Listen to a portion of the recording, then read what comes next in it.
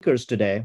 And first, we are going to discuss the pediatric perspective of rickets, and then we are going to discuss the nephrology aspects of rickets.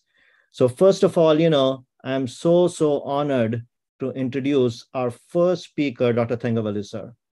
As we all know, Dr. Thengavalu sir is director of Department of Pediatrics at Mehta's Children's Hospital, and he's also pediatric consultant here.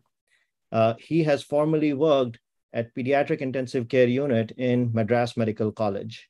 He has had over 2 decades of pediatric intensive care experience, and he has been a PALS instructor for more than 2 decades. He was the pioneer in establishing the Childhood Diabetes Clinic way back in 1999. And till 2009, there were 400 children who were registered in this pediatric diabetes clinic. That was a pioneering effort, way back when diabetes was still not as understood in children. Dr. Thengavalu sir has received multiple awards. He has received multiple Best Teaching Awards, and he has mentored MD and DNB pediatric students for the last 25 years. We all owe it to Dr. Thengavalu sir for all his knowledge and sharing his experience in all these years. He has received multiple orations, the most recent one being the Professor BRN oration in 2021 and Professor Sohn's oration in February 2022. Dr. Thengavalu sir is also editor-in-chief of Indian Journal of Practical Pediatrics, and he has published multiple book chapters and journal articles. Once again, thank you, sir, for joining us today, sharing your experience, and over to you, sir.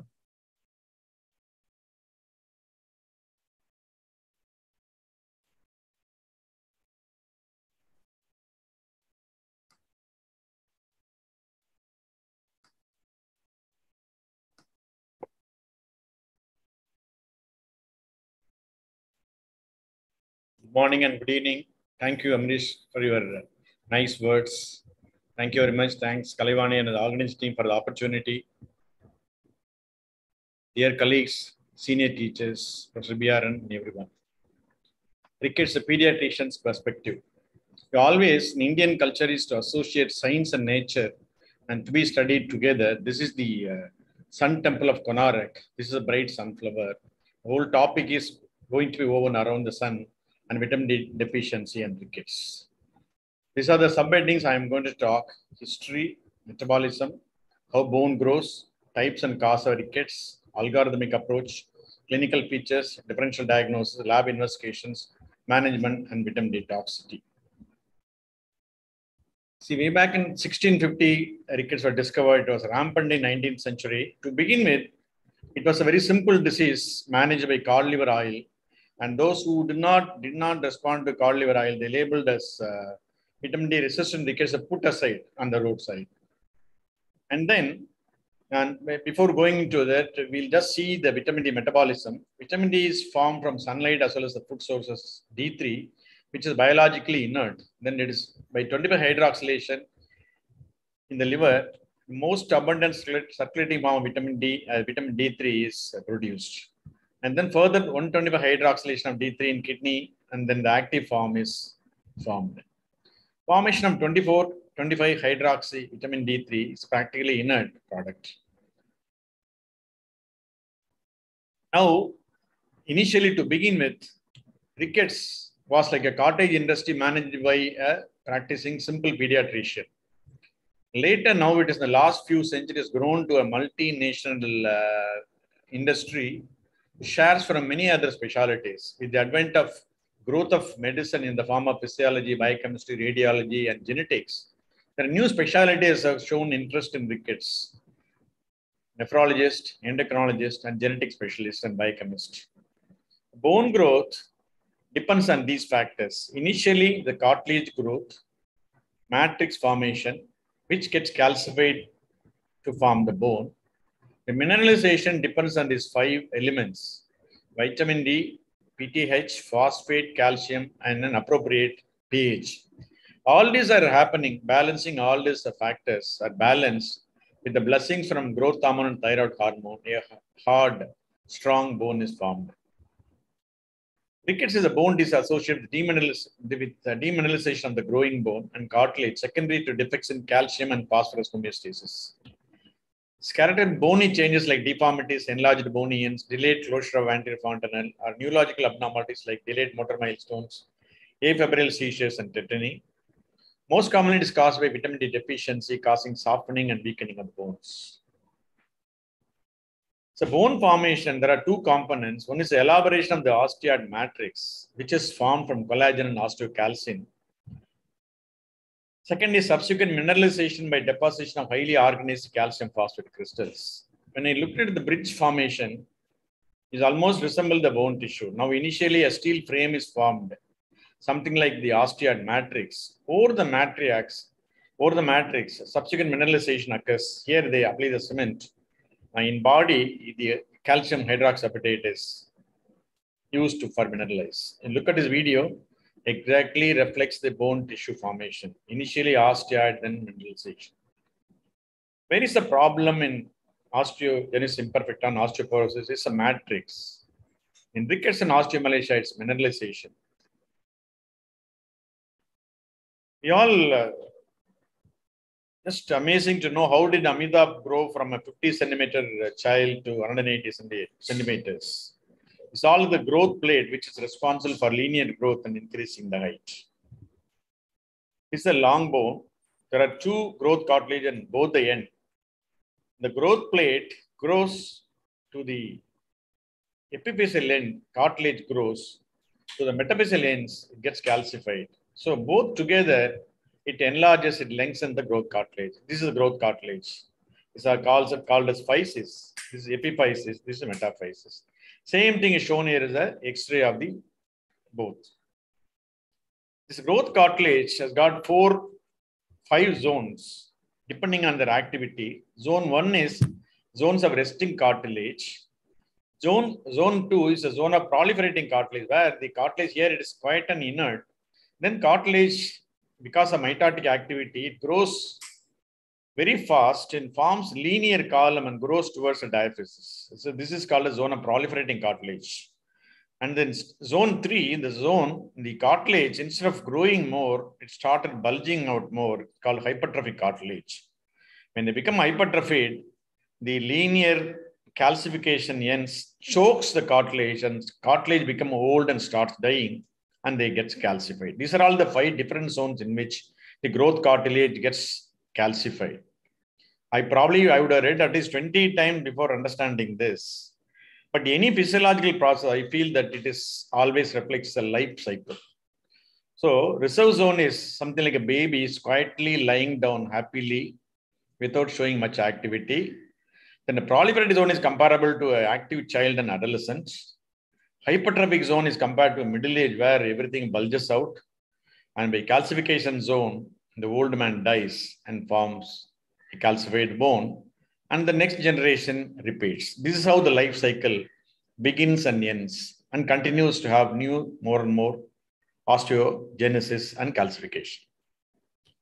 This video I just borrowed from net, about running for 2 minutes. I really surprised to know how the lengthening occurs in the bone. This video is self-explanatory with nice pictures, descriptions, and comments.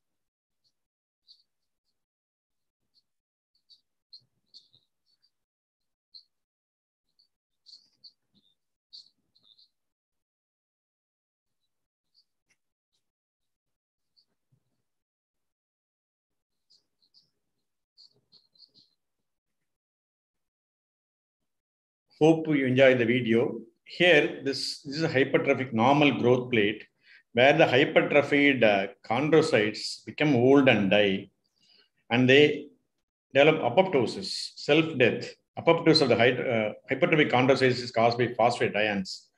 Now in rickets, there is hypophosphatemia leads to no apoptosis. So all this hyaline cartilage, hypertrophic cartilage proliferate and causes softening and start bulging out. And that is responsible for the clinical features of rickets, including the widening of the physis.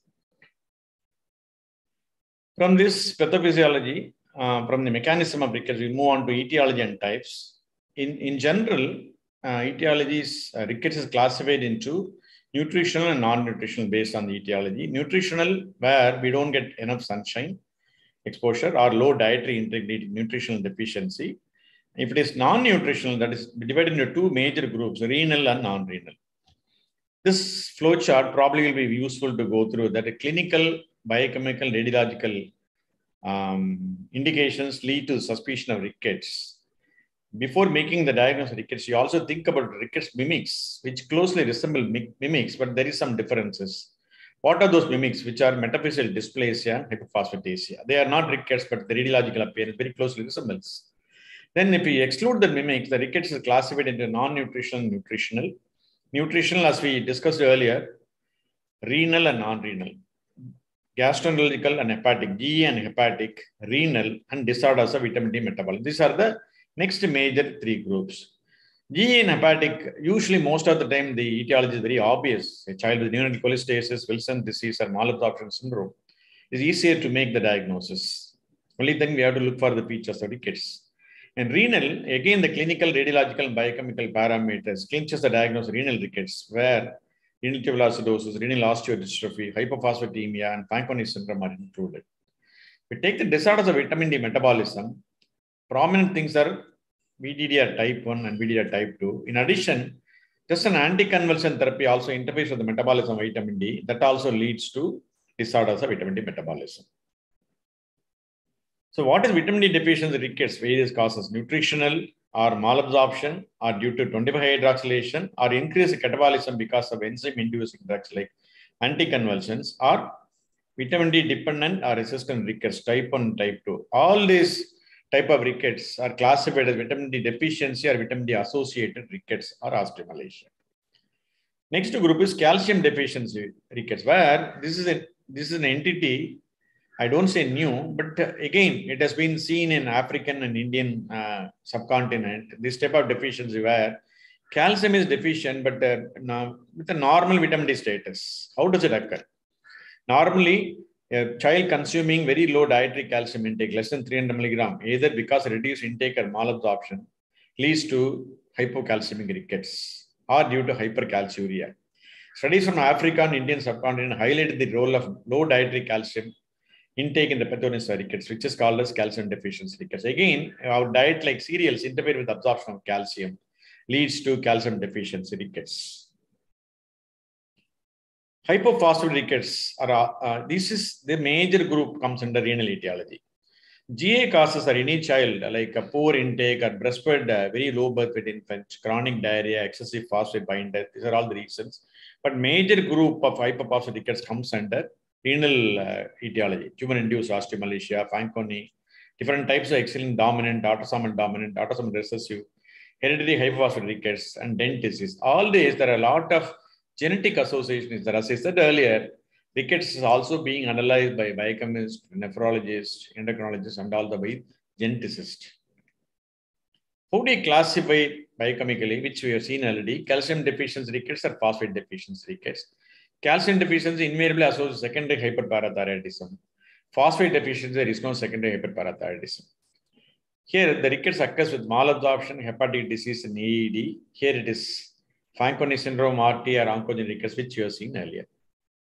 This slide I borrowed from Professor Zul Mughal PowerPoint presentation. This is a new thought which has been infused is both calcipenia rickets and phosphopenia rickets leads to hypophosphatemia. Of course, hypophosphatemia rickets, invariably hypophosphatemia is there. But in calcipenia rickets, what happens is it simulates the PTH secretion. PTH causes renal phosphate wastage. and resulting in low serum phosphatemia, hypophosphatemia. The hypophosphatemia is the key factor which causes impact apoptosis of the terminally differentiated chondrocytes in the hypertrophied zone. Apoptosis means self-death. Impact apoptosis of terminally differentiated chondrocytes in the growth plate. Normally, the apoptosis leads to death of the chondrocytes and calcification. That is a normal bone formation, which becomes disordered because of the phosphate deficiency, leading to loss of apoptosis and hypertrophy of the already present chondrocytes, leading to softening and bulging out, which are responsible for all the clinical manifestations of rickets. So what are the difference between calcipenic and hypophosphatemic rickets? In calcipenic rickets, because calcium is associated with a lot of other vital functions, there will be muscle weakness, bony pains will be there, all limbs will be involved. There may be tetany and there will be enamel hyperplasia. But in hypophosphatic rickets, muscle weakness will be absent, bone pain will not be there. Predominantly it affects lower limbs because children with hypophosphatic rickets develop once they started walking, so predominantly it affects the lower limb. And compared to the calcipenic rickets where all the four limbs are affected. Dental labs are common in hypophosphatic rickets. Serum calcium will be low in calcipenic rickets, but normal in hypophosphatic rickets. These are all the various differences. Of course, PTH is elevated in calcipenic rickets, normal in hypophosphatic rickets. So we have seen different types and etiology of rickets. We'll move on to the clinical features. The clinical features of rickets depend on the age of presentation. This typically includes decreased longitudinal growth, widening of the metaphyseal zones as we have seen earlier because of the excessive osteoid and defective mineralization, leading to painful swelling around these zones. First 3 months of life, most of the time it is secondary to the mental vitamin D deficiency, first 3 months of life. First 6 months of life, they usually, even before the bony deformity develop, they develop symptomatic hypocalcemia presenting as convulsions, apneic spells, and twitching. So whenever we see a child with neurological manifestations, the first 6 months, one should consider the possibility of vitamin D deficiency. Bone deformity is more commonly seen between 6 to 18 months of age when the child started moving around, ambulant. So till that time, the manifestations are different. What are skeletal manifestations? Craniotabes, delayed closure of AF, frontal and peripheral parietal bossing, delayed eruption of primary tooth, enamel defects. Enlargement of the bones around the wrists and ankles. Sometimes it is called as double malleoli, bow legs, knock knees, anti-curving of the legs, coxa vara, deformities of the spine, pelvis, and leg, green stick fractures, rachitic dwarfism. As we discussed earlier, lower extremities deformity are more common in familial hypophosphatic rickets. Both upper and lower limbs are more involved in hypocalcemic rickets. See here you see a child with rickety rosary. Rickety rosary is better seen on the sides. If you draw a line from the nipple parallel to the costal margins, you will see the swelling of the anterior ends. Better seen when you look at a child from the lateral side. It's called rickety rosary. Both these kids are of same age group. Because of chronic rickets, the child will have short stage. Sometimes they can present as a dwarf.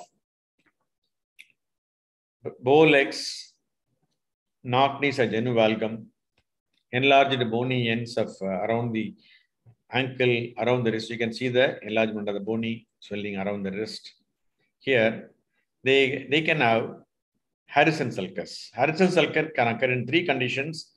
One is a soft bone pulled by a normal diaphragm as in rickets, or excessive respiratory distress and pulling of a normal skeletal structure in the form of recurrent asthma or recurrent respiratory distress as in congenital heart disease. Severe deformity as in VDDR type 2 and all, they may have a severe deformity involving all the limbs, chest and abdomen, leading to violin box like chest and deformities usually seen in resistant rickets. Of course, we are not good people to identify, but we should be aware about how the enamel of vitamin D deficiency rickets, calcipenic rickets will appear. Probably this is something like a pattern reading we can identify. The enamel hyperplasia will be identified as brown spots and pitted irregular tooth enamel, as in or sometimes will be seen as an erosion appears as smoothly silky appearance, glazed surface. Hypophosphatic rickets, multiple dental lapses is the presentation. So tooth may be an indicator of rickets. What are the extraskeletal manifestations? Seizures, tetany, hypotonia, proximal myopathy, and delayed motor development, battling gait. Sometimes they can present with dilated cardiomyopathy. This is another rare but not very uncommon presentation. In addition, protuberant abdomen, bone pain in older children, delayed eruption of teeth, increased sweating, propensity to lower respiratory tract infection. All these are little uncommon manifestations of rickets. This is an adolescent boy came to us with tetany.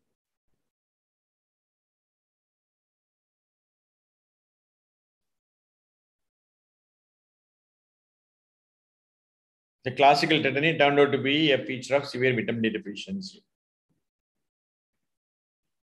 This child, 14 months old child, came in the early morning to pick with fever, breathlessness, tachycardia, respiratory distress, hepatomegaly. So all of this we can explain. This cardiomegaly is there, the cardiac failure is there. Naturally, all these are explained. Why this child develops seizures? So we should take an opportunity. Any chest X-ray taken for lung and heart disease, we should take the opportunity to look at the upper end of the humerus. Upper end of the humerus is ready to show you the diagnosis. If you look at the upper end of the humerus, it is different from a normal upper end of the humerus. It's a normal upper end of the humerus. You can see a well-defined margins, no serrated edges. There is no widening of the face. Here you can see the irregular metaphyseal regions, widened physis. If you closely observe, you can see the dilated anterior ends of the ribs. Here it is almost bulging out, caused by the, indicated by the orange arrows.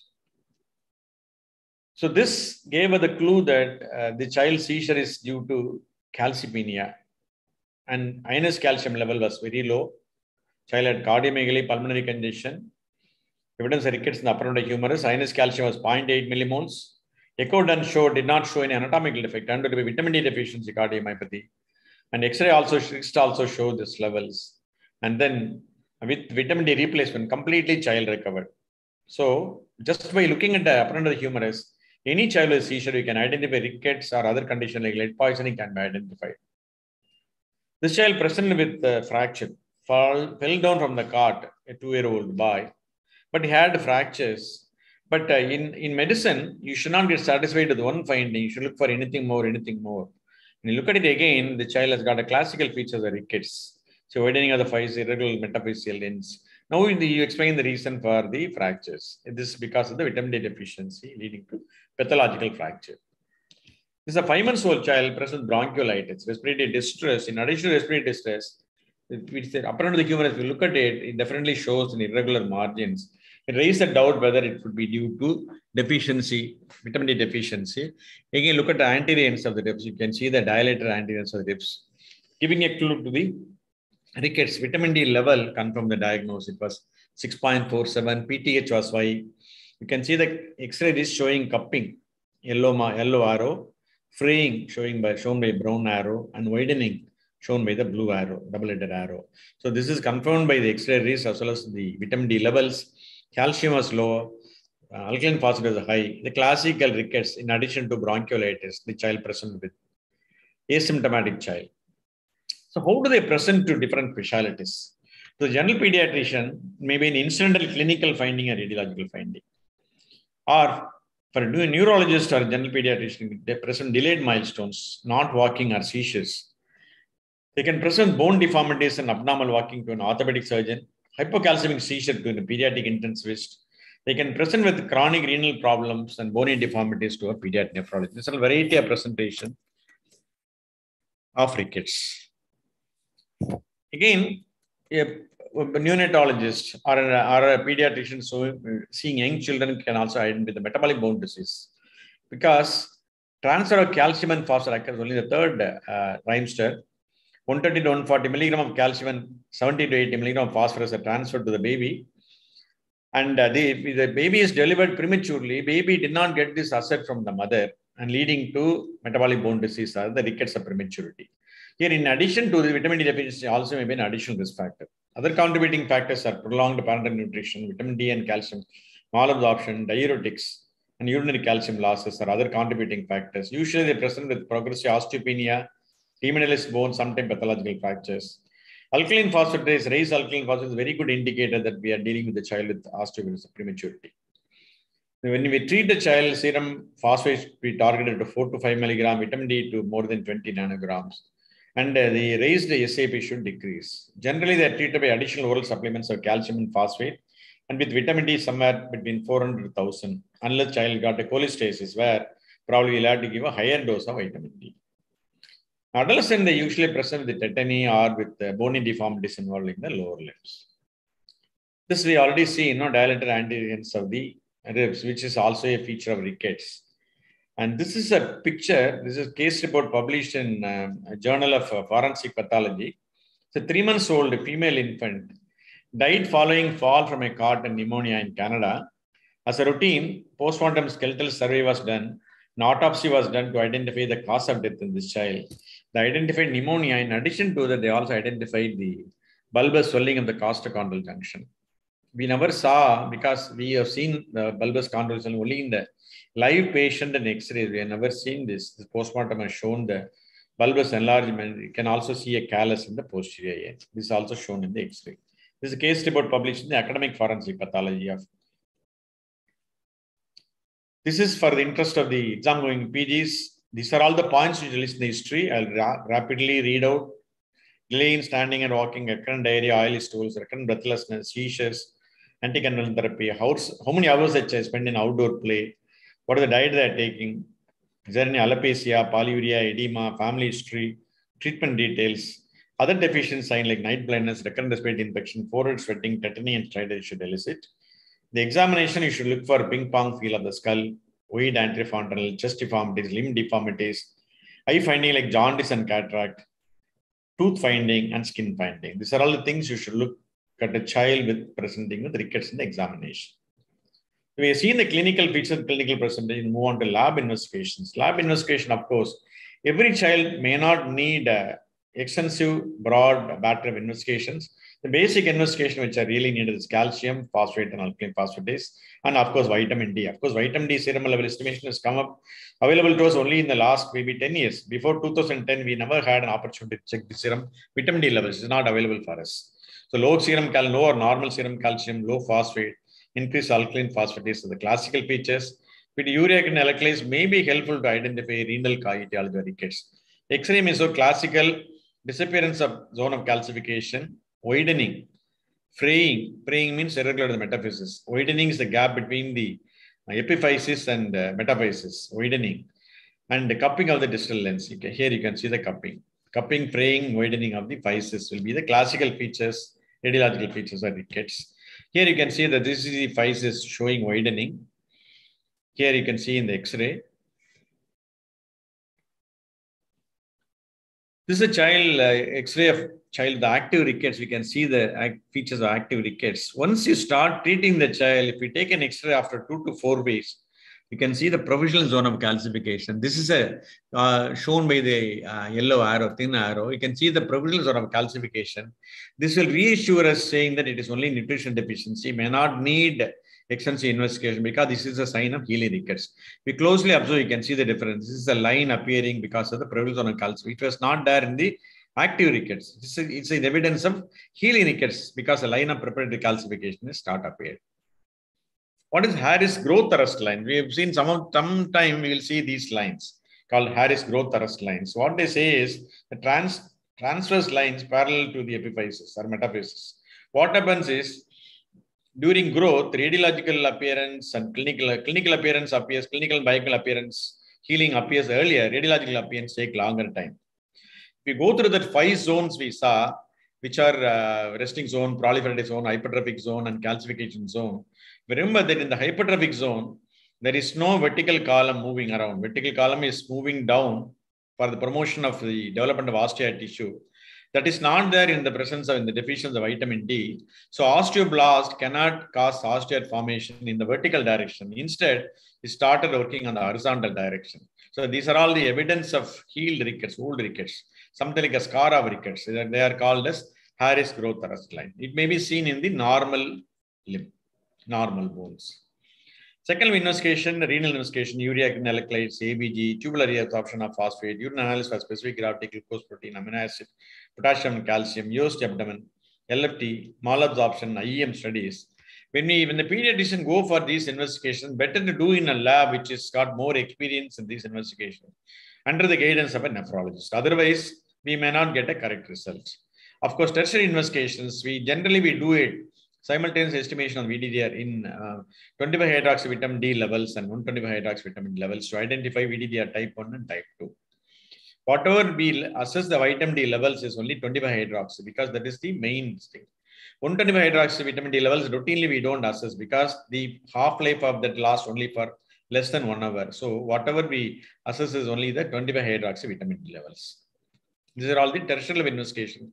Here again, it should be done under the advice of the pediatric nephrologist. After the lab test, this is a nutshell. The clinical radiological features of rickets are there, but calcium, phosphate, and SAP are normal, means it's a metaphysical dysplasia. It's not rickets, it's a rickets mimic.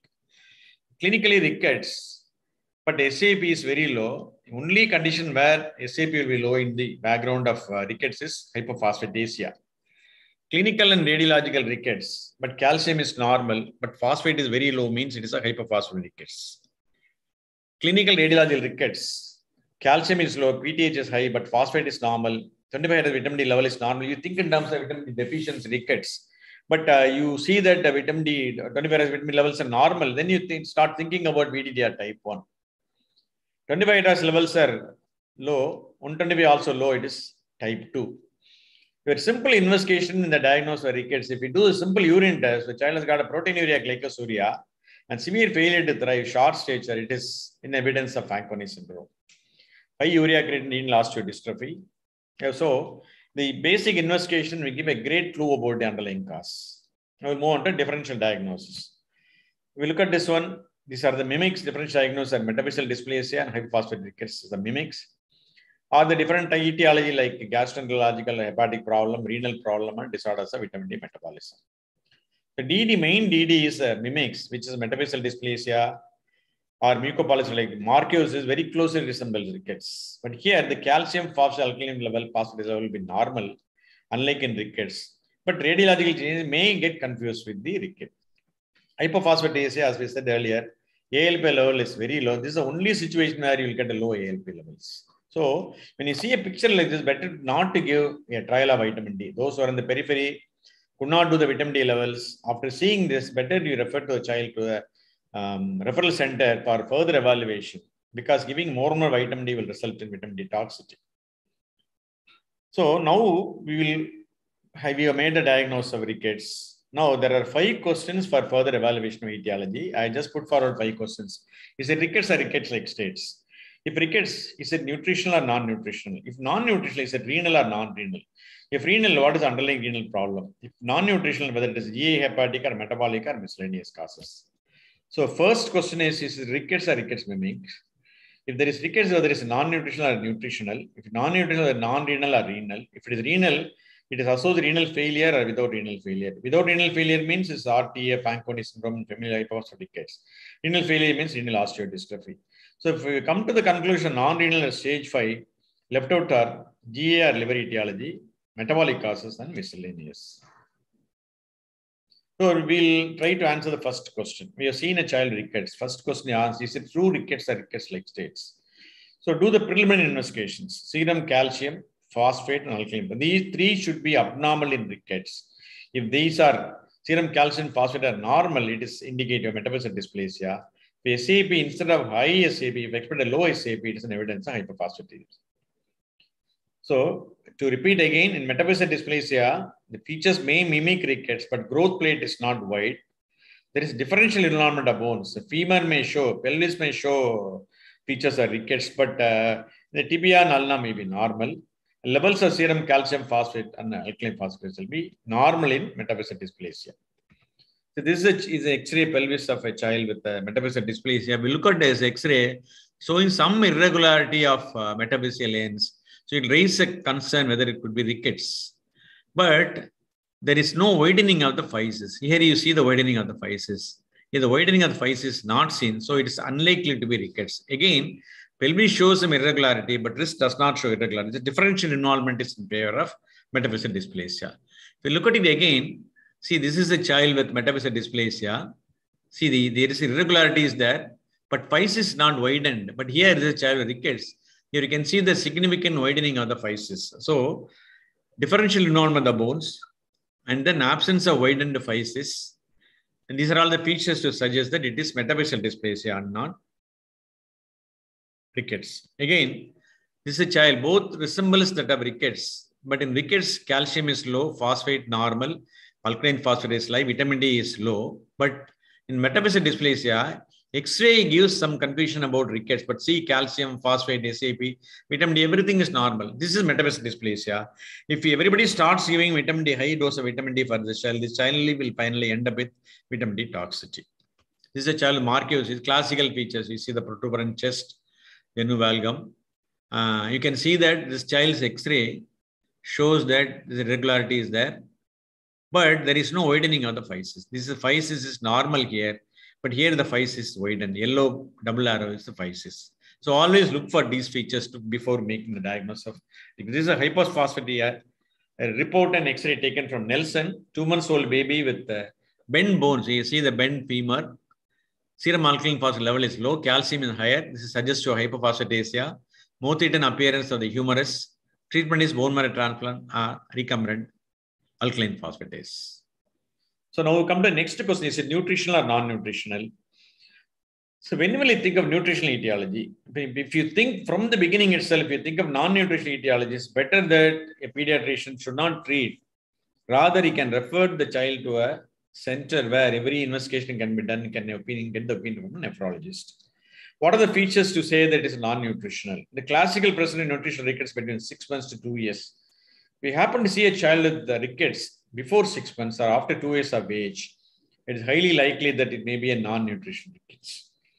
Presence associated failure to thrive. Generally, our teachers used to say that most of the time child rickets will not be malnourished because the active growth is needed for the manifestation of rickets. So the child does not have, has failure to thrive, and there is positive family history and presence of obvious clues in examination.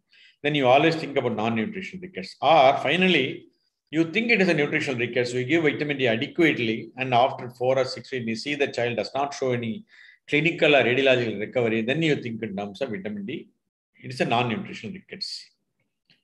These are some more clues: a premature child, neonatal cholestasis, anticonvulsant therapy, chronic renal disease. All these are a feature of non-nutritional rickets. A child with rickets shows jaundice, mean it may be a hepatobiliary disease or a metabolic disorders leading to rickets. It's not nutritional rickets. There is cataract. What are the possible causes? Again, it's not nutritional. It may be due to galactosemia, Wilson's disease, or Lowy. These are all the metabolic disorders that leads to rickets as well as cataract.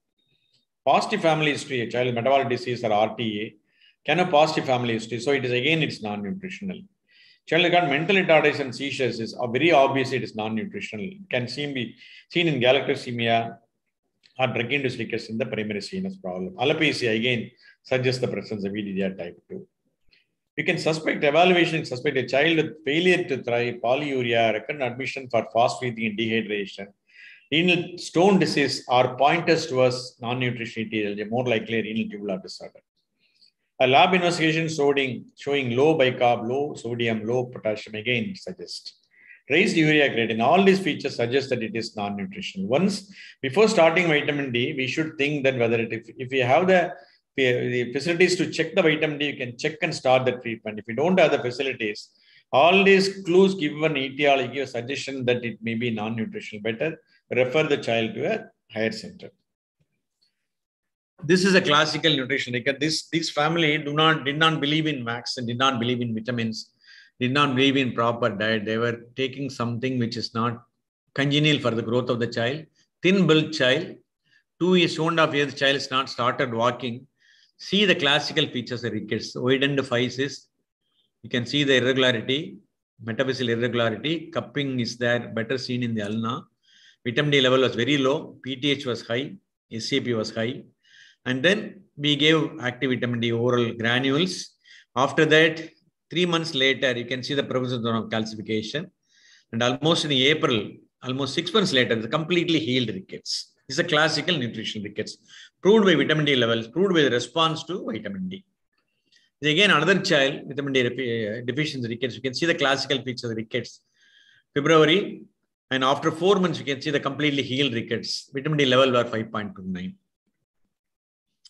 If non-nutritional, what are you going to do? The clinical clues of non-rickets, lab investigation, input from pediatric nephrologist, the child definitely need further evaluation in a higher center. Better we will refer to a higher center for detailed evaluation. Okay, now I have clearly thought it is a nutritional rickets, how I'm going to treat. So the decision of treatment based on 2 things. One is whether it's a stable child or a child, critically ill child with seizures. or presence or absence of clues for non-nutrition rickets. In a pediatric center, most likely vitamin D deficiency rickets, but before starting the treatment, it's better that look for the clues as we have discussed earlier. If possible, we have facilities are available, take the help of pediatric nephrologist, and it will make the job earlier in the beginning itself. Earlier, the practice what we followed before 2010 was any child with rickets, we will give a mega dose of 3 lakh international units of arachichol. Most of the people of my age group will remember that 3 lakhs or to 6 lakhs of international units of IM vitamin D will be given, and then the parents will be asked to bring their child after 4 to 6 weeks to repeat X-ray to look for the X-ray appearance, X-ray improvement. Sometime we will wait for 8 weeks. So this practice should be abandoned because now the facilities are available to check the vitamin D levels. Now we have facilities, nephrologists are available and investigation available. So this practice should be abandoned now. Now nobody gives IM injections. This is a stable child, nutrition rickets. Child does not have seizures. This is the standard treatment guidelines beautifully given by Indian Academy of Pediatrics, standard treatment guideline. Below 6 months, the large dose of oral large dose granules are to be avoided. The general is 2000 international units of vitamin D to be given for 90 days, along with 50 to 70 milligram per kg of calcium. But in 6 months to 1 year, you can give larger doses, 30,000 international units fortnightly for 6 weeks, or 60,000 monthly per 3 doses. In addition to that, you can give calcium. Or if the child can cooperate, we can give even still a daily dose is possible. And above 1 year, generally 3,000 international units daily for 90 days or 60,000 international units of oral granules for 5 doses, along with 50 to 70 milligram per kg per day of calcium, which is 500 milligram per day of oral calcium. This is the standard treatment guideline prescribed by Indian Academy of Pediatrics, which works very well. It is easy for us to follow. But on the other hand, we had a child recently. This is a child came with afebrile seizures. X-ray showed classical rickets. The vitamin D level was low, 7 nanogram. Ionized calcium was 0.6. Child was admitted with 2-3 episodes of seizure in ICU. Here, the same thing we can't follow. Here, only treat this child. Severe deficient hypocalcemic seizure needs a 3-tier management. This 3-tier management, I thought I can compare with the diarrhea severe dehydration management because we are all of the pediatricians are familiar with diarrhea management. Diarrhea and severe dehydration. Initially, we will give a fluid bolus. Child comes with shock. Initially, we will give a fluid bolus. Once shock is correct, you go for deficit correction and then give the maintenance fluid. Same way, you can give, similar to fluid bolus, we can give IV calcium gluconate plus calcitriol is active form of vitamin D. This is an indication for active form vitamin D. 0.05 microgram per kg, maximum 0.5 microgram, or for at least 3 to 4 weeks till the calcium levels are normalized. With the low calcium level, low vitamin D level, we can't send the child out of the hospital. So we have to start with IV calcium and calcitriol as active calcium vitamin D. In addition to the routine vitamin D granules, 63 international units for 6 weeks. Once the child is stabilized, then it can be followed with maintenance dose of 400 to 600 units per day plus oral calcium. These are various preparations: alpha calcitriol, calcitriol, dihydrotaxisterol. Of course, IM injection is now completely out of service. The vitamin D therapy is general pulse of vitamin D therapy is for deficient rickets. Only 25 hydroxy vitamin D is used. 125 hydroxy vitamin D is used in selective situations in VDJ type 1, CKD, hypocalcemic seizures, or cardiomyopathy or hypoparathyroidism. STARS therapy should not be used. IM STARS should not be used in any age group. Oral large dose should not be used less than 6 months. Always check the strength of oral vitamin D because strength available is alarmingly frightening. Right from 400 units to 800, 1,000, 2,000, 60,000 units are available with the same name, same appearance. We have to be very, very careful. Vitamin D can be given irrespective of meal timing, anytime. Always combined with calcium because to avoid hungry bone syndrome. Preferable calcium is calcium carbonate because of high bioavailability. Why is poverty amidst of so much? We have so much of sunlight, In fact, in our childhood, we would have spent at least 6 to 8 hours during our holidays in sunlight only. These are all the various negative factors why, despite bright sunlight, we don't get, our children do not get enough vitamin D, latitude and season, exposure to sunshine, atmosphere, indoor living, window glass blocks, dress codes and customs, darker skin pigmentation. Very important added factor is the computer games. All these phones and computer games make our child stuck to the indoor games. Of course, diet is a very poor substitute for sunlight, but these are some of the food methods which are available where vitamin available is supplemented cow milk, cereals are poor sources. Butter and margarine, different type of fishes, common fortifications are some of the vitamin D rich sources. See, our children are kept in two different environments. Here, multi-story building, they never see sunlight. They only near the window they sit. Only when they sit near the window, will get sunlight. All the time they spend inside our room. They don't have space to go out and play as in villages. In another situation, we have an unprotected child. See the construction situation, child is kept unprotected when the workers are working there. So overprotected children protect from sunlight leading to rickets. Primary prevention, public education, need for vitamin D supplement is breastfed infants. Secondary prevention is identification of vitamin D deficiency and treating them, secondary and tertiary. This I want to spend some time, even though I have little time. Beware, highly prone for medication errors, very, very highly prone. Same name with the different, see the same name. This is 400 international units. This is 800, then 400, and then 60,000 international. Same bottle. See, the bottles are similar, 10 ml bottles. This contains 400 international units or 800 international units. This contains 60,000 international units. Very easily, if somebody mistakes, a person who dispenses the drug from the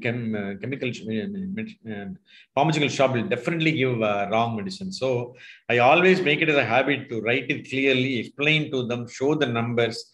I will ask them to insist that they have to come back and show the medicine. Then only I'll ask them to go, because even with a good writing, good prescription, counter check the medicines to avoid the serious errors. This is one of the paper published from our friends from North India. Inadvertent erroneous prescription vitamin D beyond recommended dosage. 10 months old infant present hypertension, bilateral nephrocalcemia turned out to be vitamin D toxic hypercalcemia. 2-year-old girl mimicking acute bacterial meningitis because of seizures and encephalopathy. Third child is the mildest symptom like constipation, irritability, and investigation showed moderate hypercalcemia. All this can be prevented once we write our prescription in capital letters and counter check the medicines prescribed by the chemist. This is quickly, I'll go through another 2-3 slides only. This is from Australia, 126 cases from 1990 to 2003. Steady increasing rickets. Hypocalcemic seizure 33%, bowel action 22%. This is again from Kerala, 54 cases of nutritional rickets. Predominantly between 1 to 2 years age group, 45%. 85%, 83% had elevated serum ALP, which will be a good measurement to identify rickets. This is Civil Hospital, Karachi. 159 enrolled participants. Out of that, vitamin D deficiency was 75%. So we come to the end of it. So every pediatrician, when the child comes for well health visits, we should look for signs of rickets. When we assess the development, we can identify vitamin deficiency earlier. And we should be able to differentiate vitamin D deficiency rickets from non-nutritional rickets. It is vitamin deficiency, our arena to treat. We should try to identify non-nutritional at the beginning itself so that we can refer to higher centers to identify earlier and treat. I'm always grateful to my teachers, Professor B.R. Nammaldwara and Professor M. Vijay Kumar, for teaching me the fine aspect of rickets.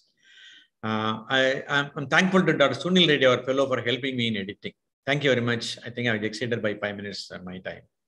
Thank you very much for your patient listening. Thank you so much, Dr. Thangavelu, sir.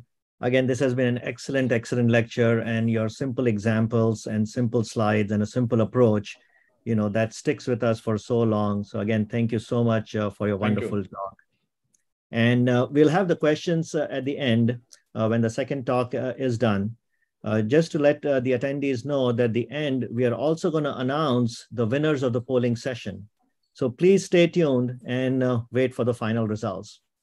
Meanwhile, I also want to welcome Dr. Nammaldwara, sir. He had joined us earlier. Thank you so much, Dr. Nammaldwara, sir, for joining. And then I would like to introduce the next speaker for today. And our next speaker is Dr. Amol Madhve, who is an assistant professor in pediatrics and pediatric nephrology at MGM Institute of Health Sciences in Navi Mumbai. He is also a visiting pediatric nephrologist at Jupiter Hospital in Thane. His special interest is critical care nephrology, and he's also the coordinator for International Pediatric Nephrology Association and Indian Society of Pediatric Nephrology Renal Replacement Therapy Registry. He's also the life member of Kidney Foundation for Children. He's a dynamic pediatric nephrologist, and we would like to welcome him to share a nephrologist perspective on rickets. Welcome, Amol. Thank you. Thank you, Dr. Jain. And a very good evening and a good morning to all the attendees. A very warm good evening to Namalwar sir. I can see sir is there. And a big thank you to Thangavelu sir for teaching us Rickets when we were students. And it's really a proud moment that I get to share this platform with him in front of this August audience. If I may, I can share my screen.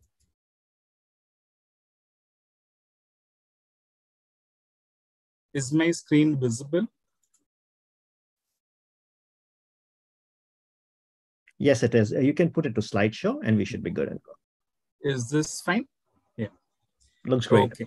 So good evening, everyone. So I think Namalwar sir and Thangavelu sir, whatever sir, they have taught us in so many years. I'll just put it in a little different perspective. It is the same, looking from this angle or that angle. Eventually, it's rickets. So the pathophysiology remains same. The treatment will remain same. Just trying to see rickets from a different perspective. So usually, when does a child come to a pediatric subspecialist? So first and foremost reason when the child comes is when there is an inadequate response or no response to treatment that is given to the child. Or if the pediatrician or the primary care doctor feels that there are additional clinical features which do not fix into the puzzle of a normal nutritional rickets, he thinks there is something more to it. Or there is a family member who has been affected with a similar condition, either a parent or a sibling, which prompts for a referral or an investigation that has come abnormal while you are evaluating, so you refer to a higher center. If we are lucky, the patient directly comes up to us because he has heard that somebody is a bone doctor. He might land up with a pediatric nephrologist directly. So even before we start investigating for a possible non-nutritional rickets, the first and foremost important thing is to ensure that the patient has received adequate and complete therapy, and more importantly, whether he or she was compliant. Just as Thangavelu sir showed us, there are multiple preparations of vitamin D available in the market. Like there is a fear of being overdosed with vitamin D, there is a possibility that the child would have been underdosed, that he went and bought a preparation which was much lower, took it for a lot of time without knowledge that he was taking wrong medicine, and probably he did not develop adequate response. So there's a global consensus on nutritional rickets, which has recommended for children less than 1 year of age to have 2000 units of vitamin D. For children between 1 year and 12 years, 3000 to 6000 units per day. And for those older than 12 years, about 6000 units per day. Now, this has to be given for a period of 3 months, followed by a maintenance phase. Now, if this is not received by the patient, very likely that he or she will not show signs of healing of rickets, and we will wrongly label that child as a non-nutritional rickets. So this is the first important perspective that needs to be kept in mind. So as we all know, rickets is a heterogeneous group. Lot of reasons, lot of causes, could be acquired, could be inherited. But the underlying thing is there is disturbance of calcium and phosphate homeostasis that happens. Like we saw the bridge being formed, the cement being laid, the rods being put. So everything revolves around calcium and phosphorus. This revolving is a very complex, well-regulated process. Lot of factors are affecting. And what happens is there is longitudinal growth of the bone is determined by the activity of growth plate cartilage. That is GPC in the epiphysis.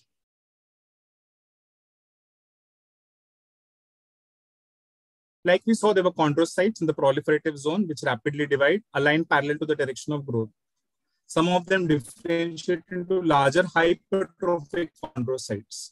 That fat man was a perfect example to know the hypertrophic chondrocytes which were there. Now, ideally, they should shrink down and go away by apoptosis or transdifferentiation into osteoblast, and they form lacunae there, which get invaded by blood vessels and osteoprogenitors, and then the mature bone forms or the linear growth happens. Now, what happens is the key term here for all of us to remember is this apoptosis, which is the key factor that causes rickets. And if this doesn't happen, we'll end up in rickets. So the calcium, the phosphorus ions are taken up by specific channels. They crystallize in order to form hydroxyapatite, and this propagates on collagen fibrils and mineralizes to extracellular in the matrix. Now, this picture on the right-hand side that we can see shows the hyperplasia of the hypertrophic zone. Just a minute. Yeah. Of the growth plate, this part. This is the hypertrophic part of the growth plate.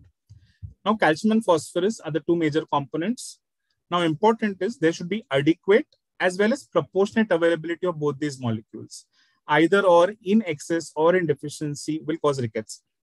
And this is a very important new concept that is coming up, that phosphorus concentration is directly involved in regulation of hypertrophic chondrocytes, apoptotic pathways in the growth plates. So if phosphorus is not there, the apoptosis does not happen. So this is a generic bone that we see, and we want the calcium to go there. So again, dietary deficiency, as we all saw, or if there is any malabsorption, this ergosterol gets converted to cholecalciferol, 25-hydroxy in the vitamin in the liver, gets 125-hydroxylase in the kidney, and this helps the calcium to get deposited in the bone. Now, any step that goes wrong in this pathway will cause problem. So there could be malabsorption, primary gut problem, or a liver disease, or a renal disease like CKD or a vitamin D dependent ricket, type 1 or type 2. Whatever is the problem, the low calcium will stimulate the parathyroid by forming hyperparathyroidism. And this parathyroid hormone will start getting secreted and cause a lot of wasting of phosphorus. So eventually what will happen is this PTH will come and cause phosphorus wasting. Also likewise, phosphorus that is needed either because of whatever mechanism by phosphaturia, either selective or non-selective, will not get deposited. So in the end, either whether it is calcium deficiency or phosphorus deficiency, the phosphorus is lost primarily because of PTH or PTH independent mechanisms, and rickets ensues because of hampering of apoptosis. A third perspective to this is probably renal tubular acidosis, which happens and causes rickets. There has been a recent published paper by Dr. Rajiv Sinha's group on tubulopathies from East India cohort, which has shown that distal RTA was the most commonest tubulopathy that they found in the genetic analysis. And that's why this is important that we understand how acidosis also causes rickets. So if we divide this entire diagram into three groups, the left side, these are so-called the calcipenic or vitamin D related rickets. The right side, which is phosphopenic rickets, and the rickets in RTA. So now just I'll briefly brush through rickets and RTA so that we can move ahead with the other parts. Metabolic acidosis increases urinary excretion of phosphorus. Now, this is not very classically given in our undergraduate textbooks or even probably smaller pediatric textbooks. But yes, metabolic acidosis increases urinary excretion of phosphorus. Now, what happens is in the brush border of the proximal tubular epithelial cells, there is brush border membrane vesicles which are there, which have transporters, which are sodium phosphorus co-transporters. And these transporters are responsible for absorption of phosphorus from the tubular lumen. Now, acidosis causes the blunting of expression of these transporters. So these transporters are not able to function, not able to absorb phosphorus, and cause phosphaturia and eventually lead into rickets. So like we saw, whatever be the path, be it calcipenic or vitamin D related rickets, acidosis or phosphopenic rickets, eventually there is renal phosphorus wasting that happens. There is hypophosphatemia and impaired apoptosis of chondrocytes in the growth plate cartilage, and that is the final common pathway for rickets to happen. So now this is the new central molecule in rickets, the new villain in rickets, that is phosphorus. Now let us look at what mediates this gut-bone-kidney axis. Who are the players in this? So first and foremost important thing is the PTH, which comes from parathyroid gland. Now what stimulates PTH? On the right-hand side, this is all that is causing stimulation of PTH. So decrease in calcium, a decrease in vitamin D, 125 vitamin D, or an increase in phosphorus will cause PTH to be released, or rise in PTH, versus a raised calcium, a raised vitamin D, or a low phosphorus will cause suppression of PTH. Eventually, what happens is it directly stimulates renal calcium reabsorption and also stimulates the synthesis of 125 hydroxyvitamin D, resulting in increased intestinal phosphorus and calcium absorption. So calcium starts to rise, vitamin D starts to rise, and phosphorus starts to decrease because of stimulation of PTH. So basically, it's a phosphaturic hormone. Now, a special transporter, what we mentioned sometime back, sodium phosphorus transporters and the phosphorus transporter 2 in the brush border of the proximal tubular epithelial cell. Now, reabsorption of phosphorus from tubular lumen is unidirectional. Okay, so like here you can see it just enters and then it exits from the basolateral membrane. It is not recirculated out again from the brush border. It is unidirectional and transcellular. Now, tubular capacity of phosphorus reabsorption depends on the abundance of these phosphorus carriers, how many carriers are there on the brush border, and whether they are placed at the border and not internalized in the cell. So, the abundance of these co-transporters eventually decides whether how much phosphorus will get absorbed or not. A lot of disorders are accountable because of these transporters based on genetic analysis, which we'll see subsequently. So the net action of PTHs is enhancement. It enhances the circulating calcium levels and it reduces the circulating phosphorus levels. The second molecule that is important is FGF23, that is the fibroblast growth factor. Now this molecule is synthesized in the bone, in the osteocytes and the osteoblasts, and in the teeth. The activity of this molecule is regulated by two genes, that is phosphate regulating neutral endopeptidase homolog, that is the FEX gene, and the dentin matrix acid phosphoprotein, that is DMP1. Now this molecule suppresses renal 125 hydroxylase enzyme and stimulates the degradation of 125 hydroxy molecule. Now how does this do? How does this molecule act? It binds to its co-receptor Klotho.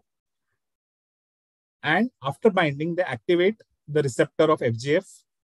This causes internalization and degradation of the transporters that we just saw. That's why there is no absorption of phosphorus and it causes phosphorus wasting. So just to give you an overview, in normal situation, FGF23 comes, the FEX gene inactivates FGF, preventing it from overactivity, and that's how it is kept under check.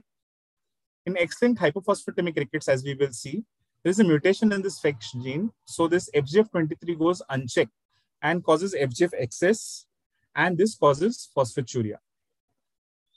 Similar thing happens in autosomal dominant hypophosphatemia, where there is a FGF23 mutation upfront, whereas the FEX is normal. So this FGF23, which is abnormal, is resistant to inactivation by this FEX.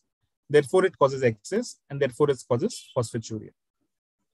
So FGF23 net action is reduction in 125 vitamin D levels and reduction in circulating phosphorus levels. This is in opposition to PTH action, which causes raise in vitamin D levels. Here it causes reduction in vitamin D levels. So this is the summary and the interplay of these three organs. PTH, which is produced by parathyroid, has a stimulatory effect on vitamin D. Vitamin D has a stimulatory effect in turn on FGF23.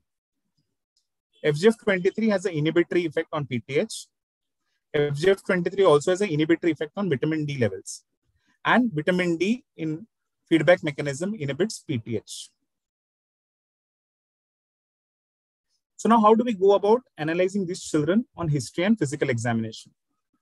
So on history, be sure to ask whether this child is on any elemental or hypoallergenic formula or any parental nutrition, which can cause hypophosphatemic rickets by decreasing the availability of phosphorus to the child. Also these days, a lot of patients or families choose to adopt vegan kind of diet. And if they do not supplement adequate phosphorus because they're not taking milk and milk products, child might be prone to hypophosphatemia. Is there any history of gastrointestinal surgery which may impair phosphorus absorption? Is the child on any long-term drugs like valproate, cisplatin, ifosfamide? These are all anti-neoplastic drugs or chemotherapy drugs or antibiotics, which can cause renal Fanconi syndrome or interfere with calcium and vitamin D metabolism? And is there any polyuria, polydipsia, or failure to thrive which can suggest renal Fanconi syndrome? It is very important that... Dr. Amol, sorry to interrupt you. Your voice breaks in between. I think it must be your Wi-Fi. If you could close your video, then I think it should be fine. So, yes. So sorry to interrupt you. Okay. Just let me know if it happens again. Yeah, sorry. If I may continue. Yeah. Yes, please. Thank you. So what is important is to take at least a 3-generation family history to ask, is there somebody with a bony deformity in the family? For example, if there is an X-linked recessive inheritance that you find in the family tree, typically 50% of the offsprings of affected females, all daughters, but no sons of the affected males, if that is the situation, then it hints to an X-linked recessive kind of inheritance. But also to remember that about 30% of X-linked hypophosphatemic rickets are due to de novo mutations, and a family history might not be present. Autosomal dominant inheritance straight away tells that there is autosomal dominant hypophosphatemic rickets possibility that is happening. And if there are unaffected parents but affected siblings, there is a chance that there is autosomal recessive pattern, which could be seen in BDDR types, all the subtypes. The recessive type of hypophosphatemic rickets, and hypophosphatemia, nephrocalcinosis, and nephropathic cystinosis, that is Fanconi's. On physical examination, we should not forget to look for anemia with or without hypertension, which could be a marker to CKD.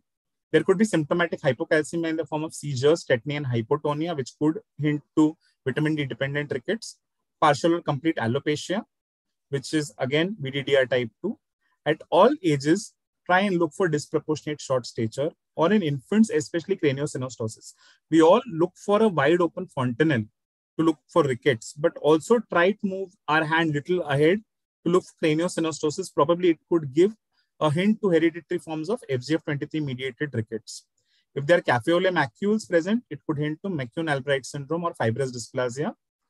If there are adolescent children and they have periodontitis, pseudofractures, Arnold-Chiari malformation, it could hint to again X-linked type of rickets, and again hypercalciuria, nephrocalcinosis, and renal stones. Now, coming to labs and calculations, what we do, these are the series of tests that we would usually order, and depending on the results, we will calculate certain indices. So there are blood tests and urine tests. Specific, again, vitamin D, both 25-hydroxyvitamin D and 125-dihydroxyvitamin D needs to be ordered, depending on the clinical scenario. PTH has to be ordered. So we'll just look at what are the caveats that we need for evaluating and knowing this test. These are the calculations that we need to make. Estimated GFR. Don't go by the lab value of report of creatinine, which is in normal range. Always use the modified Schwartz formula to calculate GFR and to see GFR is normal or no. Because in most forms of rickets, GFR has to be normal. If GFR is low, it could hint at CKD, and we might miss a renal failure patient. Urine calcium create ratio, phosphate create ratio, and these calculations as we will subsequently see. General rules, these might not always be true, but mostly these are general, which can help us to give us direction. All kinds of calcipenic rickets will have early onset, may have tetany, will have low calcium and high PTH. If there is acidosis but no renal failure, probably RTA. So this child will have failure to thrive, polyuria, acidotic breathing, and we might pick up nephrocalcinosis on ultrasound. Whereas phosphopenic rickets, usually it's little older child, otherwise asymptomatic, presenting with limb deformities, that too more in the lower limbs as compared to upper limbs, normal calcium, normal PTH. Now, whenever we order serum phosphorus, we have seen serum phosphorus will be low in all forms. And as compared to calcipenic, in phosphopenic rickets, it will be even more suppressed or low. Now, one thing that we need to remember is there are age-dependent cutoffs for normal values of phosphorus. On the right-hand side, we can see this is a table of normal age-based calcium and age-based phosphorus. Calcium does not vary much with age, 8.8 to 8.9 lower limit. Phosphorus, at the variability, right from 4.8 to 2.3. The lower limit cutoffs are extremely different. Children are known to accrue phosphorus for their rapid growth. So the normal values are slightly on the higher side as compared to older children. These normal values have to be kept in mind while interpreting reports. Like for example, if I get a child who is 2.5-year-old or a 3-year-old child with a phosphorus of 3.2, I should not brush him off by saying normal, because lab says 2.3 to 4.5 is normal. For his age, that value is not normal. Also, there are a lot of general variants. Phosphorus values are lowest in early morning. That has to be kept in mind. And there are variations with diet. Younger children who predominantly have milk as a source of their calories or nutrition, immediately after a bout of milk, if they give a blood sample, serum phosphorus values might falsely be abnormal. That's why the preferred sample is a morning fasting sample that is to be given for serum phosphorus. Serum calcium, ideally ionized calcium, wherever available can be used, should be used. If not available, if there is hypoalbuminemia, that albumin has to be corrected. The lab report has to be corrected of calcium has to be corrected for albumin. Serum alkaline phosphatase is a marker of osteoblastic activity generally raised in all forms of rickets. This is the characteristic test of all forms of rickets. The only place where there are bony deformities and alkaline phosphatase is not raised is phosphatasia, what Tangavelu sir showed, which needs a stem cell transplant. Now, also important to remember, in all children, about 80 to 90% of alkaline phosphatase is bone origin. So we need not ask for a bone-specific alkaline phosphatase. In adults, almost 50% comes from liver. So it causes confusion. But in children, we can totally rely on the total alkaline phosphatase that is there. Normal and reduced alkaline phosphatase values could also be seen in Blount's disease, metaphyseal dysplasia, and hypophosphatasia, which are mimics. Now, what is tubular reabsorption of phosphate? All of us are used to calculating fractional excretion of sodium, fractional excretion of other solutes of calcium. This is fractional excretion of phosphorus minus the 100% that happens. So this is a marker of how much phosphorus is reabsorbed from the tubules. Now, the caveat here is it might not be 100% reliable because it does not allow for amount of filtered phosphorus. Now, if my serum phosphorus is very, very low, like say 2.2 or 2.1, my kidney might absorb the entire thing back and my tubular reabsorption of phosphate might be normal and it might not show wasting. So it can give me a false report. So what is a better value is a tubular maximum of phosphate reabsorption divided by GFR. Now this value corresponds to theoretical lower limit of serum phosphate below which all filtered phosphate will be reabsorbed. How do we calculate this? There are two formulas which are available, one nomogram which is available. And in today's era of technology, an online calculator is also available, the link for which I have given. But this does not differentiate between calcipenic and phosphopenic rickets. Now this nomogram we are all used to seeing. On my left-hand axis is the serum phosphorus concentration. The right part of this is in milligrams per deciliter, and on the right there is millimole per liter. And this is the TRP that we are supposed to calculate. The easier way to do is whatever is the serum phosphate concentration, draw a line joining this and the TRP, and it will tell you TMP upon GFR value. This is the nomogram that is used for easy calculation of TMP upon GFR.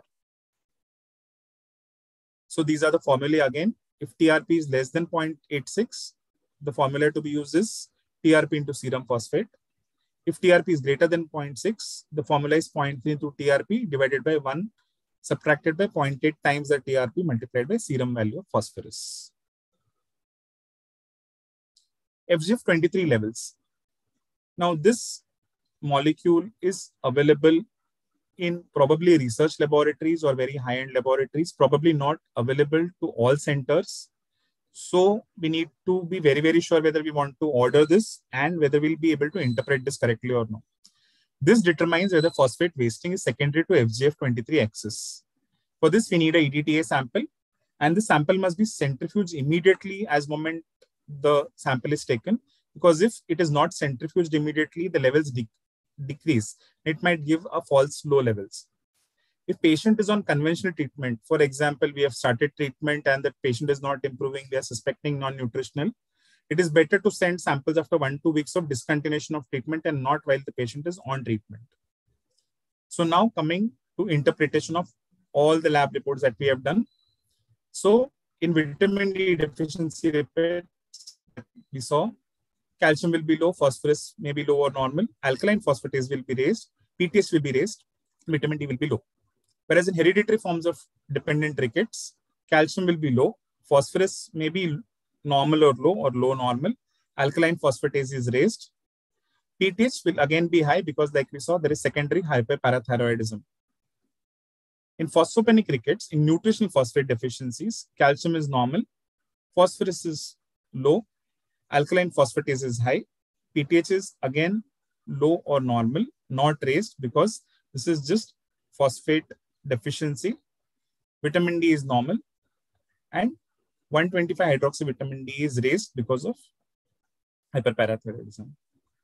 X-linked hypophosphatemic rickets and autosomal dominant and recessive hypophosphatemic rickets, the calcium will be normal. Phosphorus is low in all the categories. Alkaline phosphatase is raised, but PTH is normal or slightly raised, inappropriately normal. Now, this is for a typical scenario like us where FGF23 is not available. What if FGF23 was available freely to us? So this is the nomogram or flow chart. So if you have a low phosphate level, measure the PTH level. PTH level could be high or normal. If it is normal, it is phosphopenic rickets. Measure urinary wasting of phosphorus. So if urine phosphorus is low, it is either insufficient phosphate intake, decrease in gastrointestinal absorption of phosphate, or some redistribution. If urinary phosphate is high, the next step is to measure FGF23. If FGF23 is normal or low, we know it is hereditary hypophosphatemic rickets with hypercalciuria or Fanconi's. That means there is generalized wasting from the kidney, not specific to phosphorus. But if FGF23 is high, there is hereditary hypophosphatemic rickets or any acquired forms of hypophosphatemic rickets due to high FGF23. Versus if PTH is high with signs of rickets and low phosphorus, we measure serum vitamin D levels. If vitamin D levels are low and 125 hydroxy vitamin D is also low, it is a pointer to vitamin D dependent rickets type 1B or 3. If 125 vitamin D levels are normal or high, it suggests nutritional vitamin D deficiency. If levels of 25 hydroxy are normal or high, but 125 is low, it is VDDR type 1A. Versus if both are high, that is 25 hydroxy as well as 125 hydroxy, it is VDDR type 2A or 2B. So now we'll just go quickly through important salient features of these diseases. So again, 3 groups. These labels are put on every slide: vitamin D dependent, or it is phosphorylated to FGF23 excess, or phosphopenic disorders with normal or suppressed FGF23.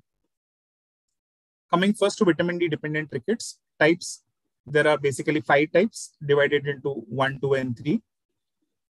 The first type, that is VDDR type 1A, is because of failure in complete activation of calcitriol due to inability to generate 125. So the problem is at the 1-alpha hydroxylase step.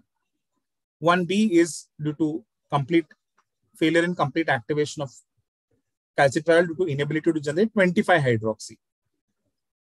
Type 2 are related to receptor of vitamin D. So 2A is calcitriol is resistant due to mutations in the receptor itself. And 2B is alteration in receptor to DNA interaction post the interaction of vitamin D to its receptor. And type 3 is abnormal inactivation of vitamin D metabolites. So type 1A is symptomatic in early infancy, presenting with skeletal signs of rickets, failure to thrive, hypotonia, irritability, tetany, or fractures in cases of late diagnosis. Type 1b shows similar phenotype, but may improve slowly with age. VDDR type 2A and 2B have severe hypocalcemia in infancy. About 50% patients have alopecia. They have failure to grow eyelashes and eyebrows because of the disrupted vitamin D receptor, which is needed for hair follicle growth. VDDR type 3 is extremely rare and has features similar to type 1. Now, dietary phosphate deficiency children who are this at-risk population, very low birth weight infants who do not receive any phosphate supplementation or on a special diet or surgical intervention has been done or a short bowel syndrome is there. Coming to X-linked hypophosphatemia, this is the prototype disorder of renal phosphate wasting, which is dominant inherited disorder. Like we saw, there are mutations in the FEX gene. About 90% of these cases are familial. Because of the mutation of FEX gene, FGF23 does not get inactivated and there is renal phosphate waste. Multiple mechanisms FEX causes hypophosphatemia. This FEX gene is known to encode for an endopeptidase, which affects expression of FGF23. It also causes indirect cleavage of proprotein, and the malfunction of FEX causes increased synthesis of osteopontin, which impairs bone mineralization. Clinical symptoms usually develop around the age of walking and resemble other forms of rickets. Specific features are disproportionate short stature, dental abscesses, craniosynostosis, and sensorineural hearing loss. There are autosomal dominant type of hypophosphatemic rickets. This happened because of activating pathogenic variants of FGF gene. There is incomplete penetrance, so variable presentation is there, and usually symptomatic after childhood. So as a pediatrician or a pediatric subspecialist, there is a chance that this might be an adolescent child who comes, who might or might not report to us, maybe as an adult. And here the important part is iron status in these patients are an important regulator of FGF23. So iron deficiency might just predispose this patient. If the patient gets iron deficiency anemia, he might start developing bone pains and enthesopathies and other musculoskeletal complaints. Might not come directly to light as a rickets patient. The recessive forms of hypophosphatemic rickets. Now this happens because of the two regulatory genes of FGF23, that is DMP1 and ENPP1, and both are expressed in bone and teeth, and this is characterized with increased FGF23 levels. There are certain cutaneous diseases like epidermal nevi and congenital melanocytic nevi, which present with pathological excess of FGF23, and they will have phosphorus wasting. Now, one thing that comes with stones or hypercalciuria with rickets is this hereditary hypophosphatemic rickets with hypercalciuria, which is due to mutation of SLC34A3 family, which codes for the sodium phosphorus cotransporters. Now, what happens is there is increase in 125 hydroxyvitamin concentration, causes hypercalciuria, low pH levels, nephrosis, and nephrolithiasis. Clinical symptoms and changes in biochemical parameters may be very, very subtle. Now, that is why it is very, very important to send a urinary calcium to create ratio in all patients who present with rickets, which are non-nutritional. This is the only way we'll pick it up clinically without ordering a genetic test. Lastly, there could be a renal Fanconi syndrome, which is a generalized proximal tubular dysfunction, which presents with glycosuria, hypokalemia, some proteinuria. A good urine report, a urine routine report will help us pick this up. And we have to remember that this could be primary or secondary, and there could be underlying problems like cystinosis, low waist syndrome, Fanconi-Bickel, and some drugs, especially anti-epileptics, which can cause Fanconi's.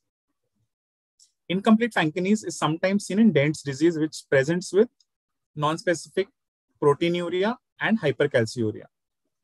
There could be some iatrogenic causes like cisplatin, which we have seen. Now, how do we manage these children? The goals of management is to correct and improve rickets, monitor growth and puberty, watch for adverse effects of therapy. This is again a general scheme. This is a good scheme to remember. If there is calcipenic rickets, give native vitamin D or active vitamin D depending on the disease. Importantly, supplement with calcium. Do not forget calcium supplementation. If there is an X-linked hypophosphatemic rickets, there is a new drug called borusumab which has come, which is a monoclonal antibody about which we will see. If there is a phosphate wasting, which is FGF23 mediated, give phosphorus and active vitamin D. If we do not give active vitamin D, the rickets will go on worsening.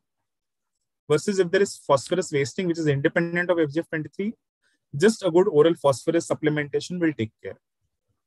So if there is VDDR type of rickets, which is calcipanic rickets, lifelong supplementation 25 hydroxy vitamin has to be given, which is to be given twice daily due to short half-life. Alternatively, calcidiol can be given once a day because of its long half-life. Now, if you see here, those requirements are not body waste. So this is type 1A, type 1B, VDDR type 2, and VDDR type 3. So here what we in type 1A that we need to give is calcitriol or active form of vitamin D.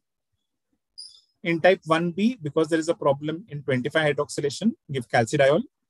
And in type 2, we again need to give activated vitamin D. So this is just the repetition of what we have seen. Now a point to note in type 2 vitamin D dependent rickets is in early infancy, we could just manage by giving high doses of normal calcium. We might not have to give vitamin D because at this stage, the intestinal absorption of calcium is independent of vitamin D. And it usually restores normocalcium and normalizes PTH also in first few months. However, in later, this is a typo error. After early infancy, vitamin D is needed. Now, sometimes children might not give us time to give oral corrections, like what we saw in Tangavelu sir's case. We need to give IV calcium probably continuously for probably months until the child becomes fit to get oral calcium. Now, extinct hypophosphatemia in probably middle income and lower income group countries where yet borusumab might be out of reach of common people. Phosphorus has to be given about 20 to 60 milligram per kg along with calcitriol or alpha calcidiol. Now, treatment with active vitamin D also improves remineralization of skeleton by enhancing vitamin D dependent intestinal calcium and phosphorus reabsorption. The target PTH that we have to maintain is about 10 to 65 picogram per ml. And whenever we send PTH samples, it has to be an ice sample and a free-flowing blood sample that has to be sent in an EDTA tube to the laboratory. Now, what happens with conventional treatment that we give? Sometimes if we give too much of vitamin D, it can cause hypercalciuria and nephrocalcinosis, which is reported in about 30 to 70% of patients. We can give hydrochlorothiazide to reduce the hypercalciuria. By convention, if we try to give potassium citrate, this to prevent calcium precipitation, it can cause risk of phosphate precipitation also. So we have to be extremely careful by giving potassium citrate for hypercalciuria in hypophosphatemic rickets. Now, if PTH levels still continue to rise, we can increase the dose of active vitamin D or decrease slightly the dose of phosphorus that we are giving. If it's still high, role of cinacalcet, which could be used to decrease hyperparathyroidism, but again, this is not licensed for this indication. Now, this for PGs and fellows in training, this could be MCQ questions. New molecule in market, borusumab, which is a humanized monoclonal antibody against FGF23. This is just licensed to be used in children more than a year of age for hypophosphatemic rickets, which can be started if there is radiographic evidence of overt bone disease, if a child is refractory to conventional therapy, or there have been some complications, or patient's inability to adhere to conventional therapy, presuming that adequate monitoring is feasible. But it is recommended that the national FDA guidelines of respective countries have to be borne in mind before starting this drug. There are guidelines on how to start the drug. We usually start with 0.8 milligram per kg subcutaneously every 2 weeks, and we increase it in increments of 0.4 milligram every 4 weeks to see adequate response. The maximum dose in children is 2 milligram per kg. Absolute dose is 90 milligram, not to exceed 90 milligram per dose. And it should not be adjusted more frequently than 4 weeks. While the patient is on borusumab treatment, we have to monitor is fasting phosphate levels, which has to be done every 2 weeks during first month, every 4 weeks in subsequent 2 months, and thereafter as appropriate. Other recommendations are if phosphate levels become normal, we have to withhold the therapy with borusumab and wait till it again falls down. We should not be giving in normal phosphate levels. Contraindications are alongside conventional treatment, it should not happen that we're treating with both the modalities. With phosphate levels being normal, we have to stop the treatment. In severe renal impairment, if there is renal impairment causing rickets, we do not have to give this.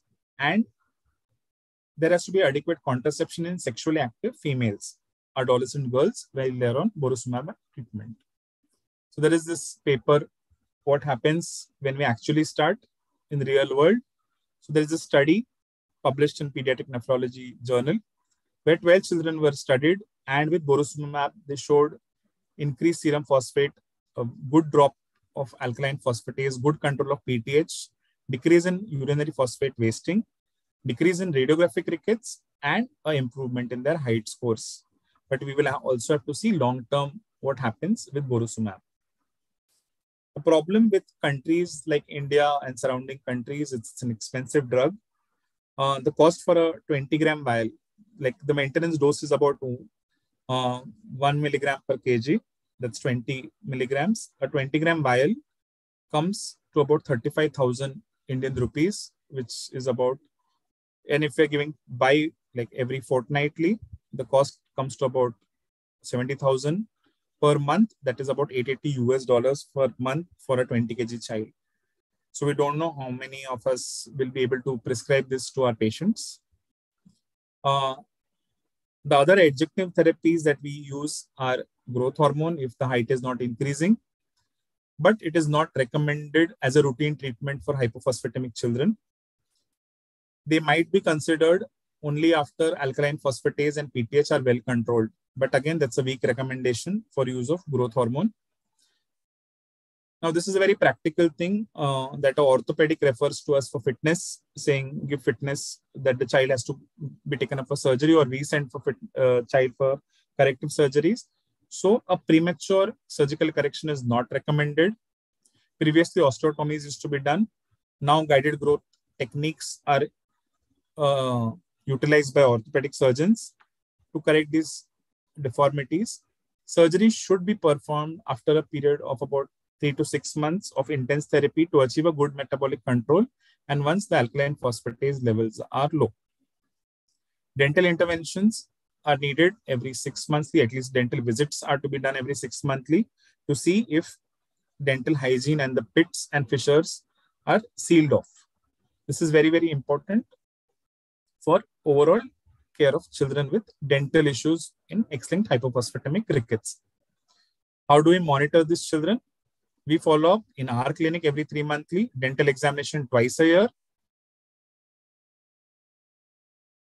vitamin D levels to be done once a year, calcium create ratio in the urine and 125 hydroxyvitamin D levels every 3 to 6 months to be done in a paired fashion. Blood pressure monitoring, ideally every visit or at least twice a year to look for hypertension, and renal ultrasound to look for nephrocalcinosis every once or twice a year. Are there any potential new treatments other than borusumab? Probably Klotho FGF receptor complex can be targeted, or the FGF receptor itself can be targeted for newer modalities. There is a FGF receptor antagonist that is undergoing trials, probably will come to market very soon, and other modalities which can be explored to treat renal phosphate wasting disorders, which are FGF23 mediated. Thank you. Thank you. I don't know if I've exceeded our time. Thank you so much. Thank you so much, Dr. Amol. This was excellent. The way you differentiated the calcipenic rickets from phosphopenic rickets, and then, the way to approach phosphopenic rickets, and then going all the way to newer modalities of treatment, which are available in different countries. So this was an excellent talk. Thank you so much for sharing all your experience. And with this, we will open the session for discussion. We do have a few questions in the chat. We would like the attendees to put their questions in the chat directly, and we would discuss them one by one. And to start the discussion, I would start with a couple of questions which are in the chart. Chairperson. And Dr. Namalwar, yes, please go ahead. Can you give me 2 minutes permission to talk? Chairperson? Yes, sure, sir. You can go ahead, sir. Yes, please go ahead, Doctor. It is, sir, you have to unmute. Sir, you have to unmute the mic.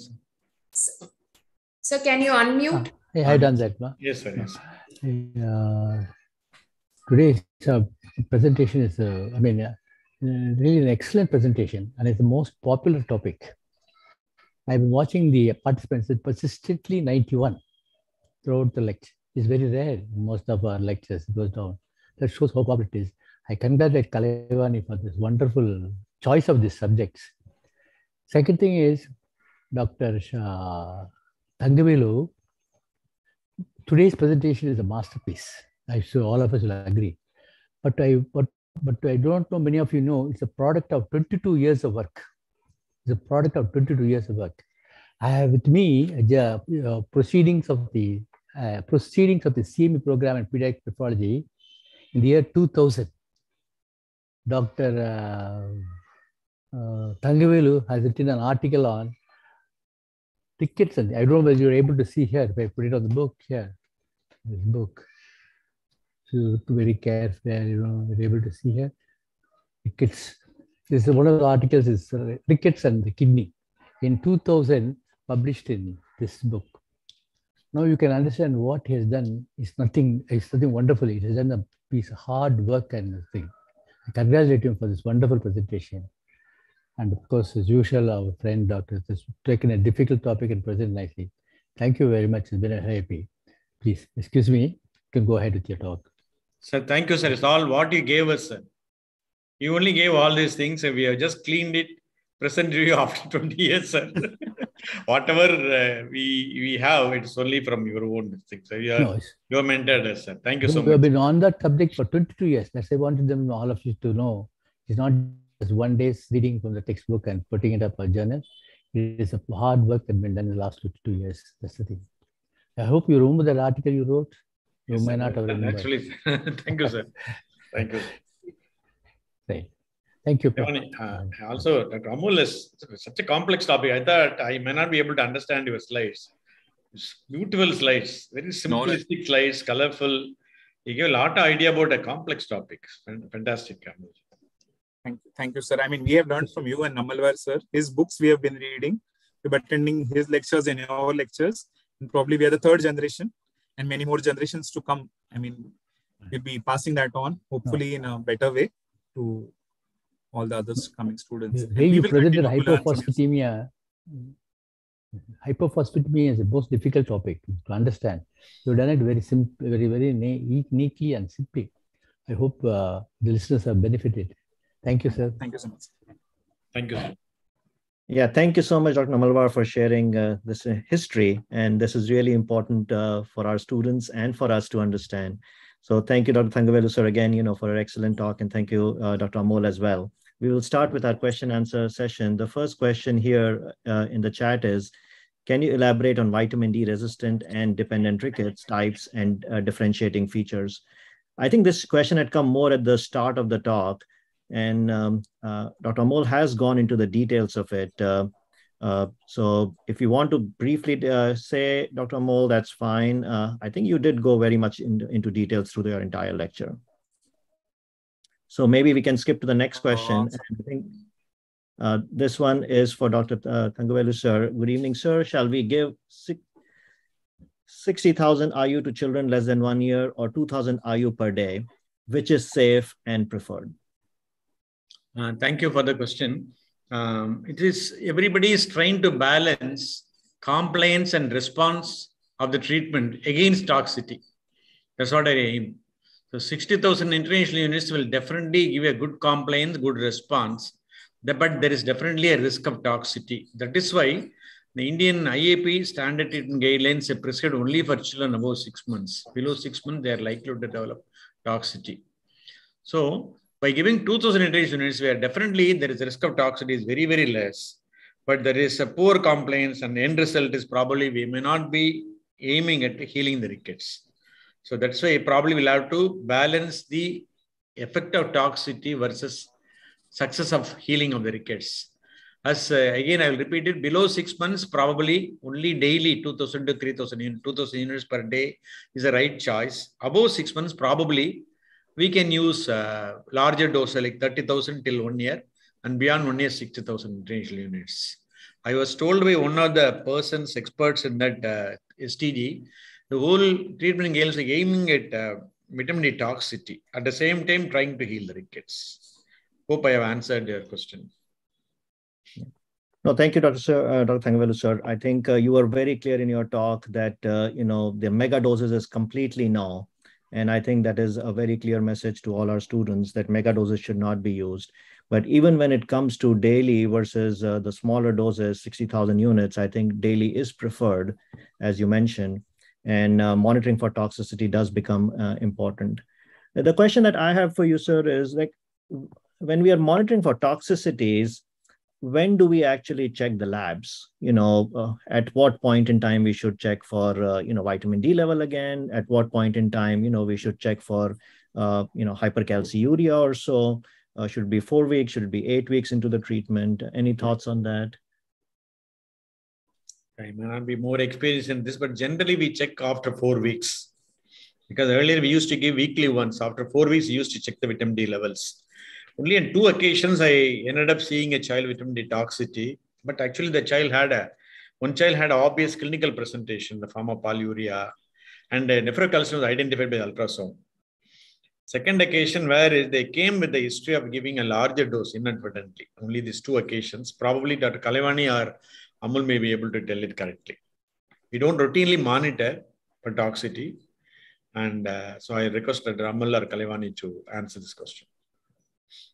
Now, if the prescribed dose, we are sure that we have seen the prescription, seen the drug, and the parent is comfortable and reliable enough to tell us that he has taken, there is no reason to suspect toxicity, we might not test the calcium create ratio or ultrasound.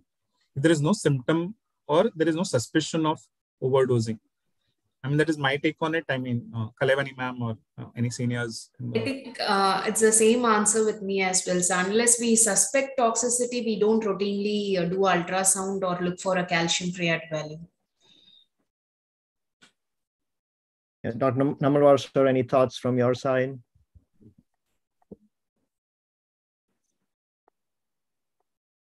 Biaran, sir?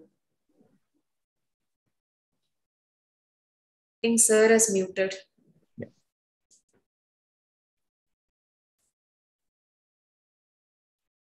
We'll wait for his opinion. And meanwhile, yeah, I mean, we do similar things here. We don't routinely check for toxicity, and unless the suspicion is high. But as I think both Dr. Amol and Dr. Thangavelu mentioned, that toxicity is something we should keep in mind, especially with all those different formulations of vitamin D which are there. And if inadvertently, if it's given wrong, then we could have some toxicities, and monitoring them in, especially when it's a prolonged therapy, especially when the treatment is being given for a longer period of time and you're not seeing a response, then I think the role of ultrasounds and the role of checking for toxicities makes sense. So thank you. I have a question about Dr. Amrish. Our IEP recommends no need to give vitamin D supplements after 1 year. But I have seen almost around 10 cases of serious vitamin D deficiency in older kids, 2-3 cardiomyopathies. One child came with recurrent seizures. A lot of. So, what is your what strategy you follow there in yours? Do you supplement vitamin D routinely? Of course, you may not, I think, because of the food supplements. But what is your routine? Do you supplement vitamin D after 1 year? Older kids? So routinely, we do not supplement vitamin D. But at the same time, more and more pediatricians are being encouraged to actually check a vitamin D. So for example, I live in Michigan, and here, half of the year, we don't even see sun. So we know that the vitamin D deficiency is going to be high.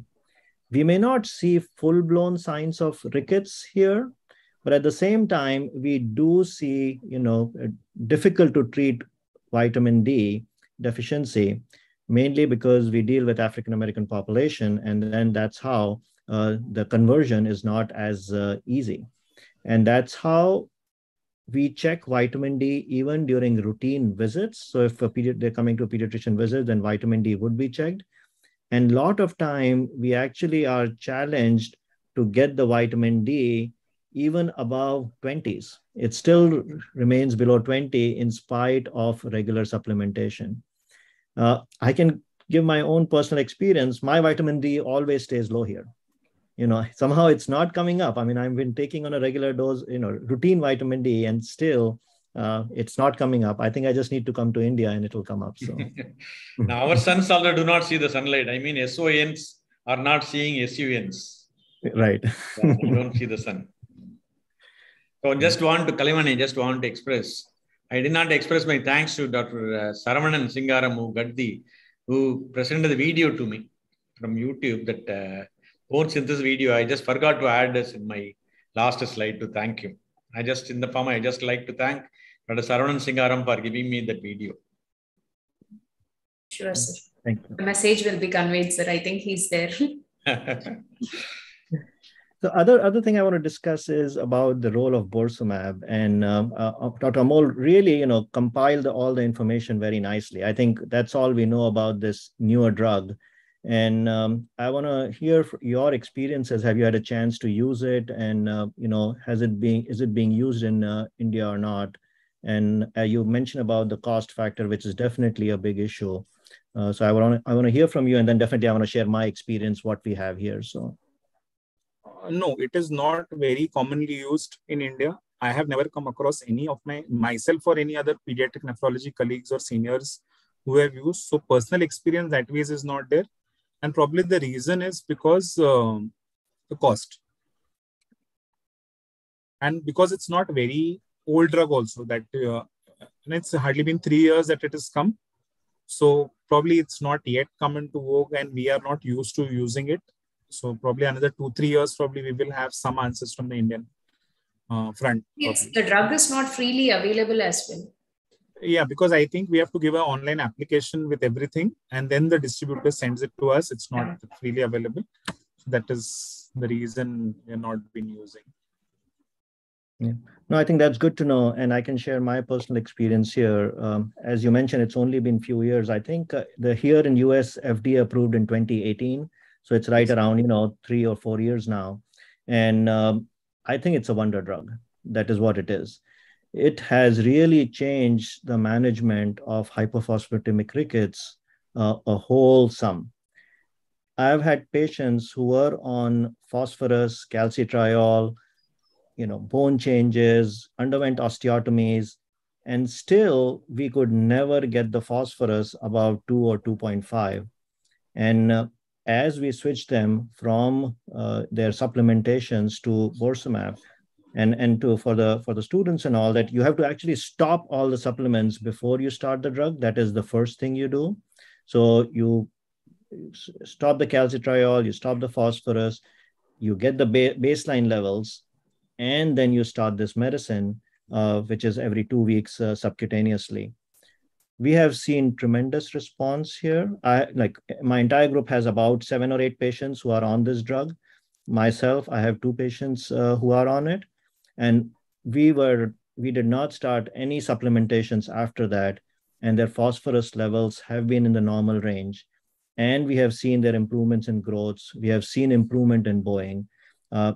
Definitely, I feel this is one of the medicines which has made management of hypophosphatemic rickets, much easier, and they don't have to go through all the bony abnormalities and all. There is a caveat to it that, yes, there is indications. And again, Dr. Amol really, you summarize the indications very nicely, that it has to be X-linked hypophosphatemic rickets. That is what it is approved for. And FGF23, we do check before starting that. And then because the indication is very clear that this has to be X-linked hypophosphatemic rickets, we do end up doing genetic studies also, so as to confirm it that this is X-linked hypophosphatemic rickets, so that the insurance can pay for it. So that is how we get the advantage that, the insurance could pay for it and the families don't have to pay for it. But the response is really amazing, and the side effect profile is very minimal. Definitely, it is just monitoring for actually going on the higher side, making sure that we are not hyperphosphatemic. And that is why, again, as you mentioned, that as you get into the normal range of phosphorus, then you may have to hold the medicine. But the patient that I have, we have continued them, for the last 2 years now, and they have done really well. So I hope, it comes to the Indian market soon and with a favorable cost. Is there an age limit? Is there an age limit? More than 1 year, Dr. Namalwar, sir. They have to be more than a year old for it to be given.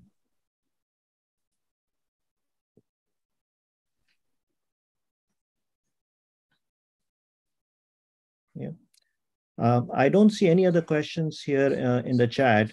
Dr. Namalwar, sir, any other comments or questions that you would have?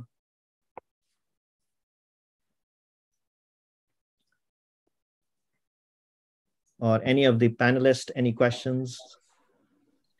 Just go just away from science.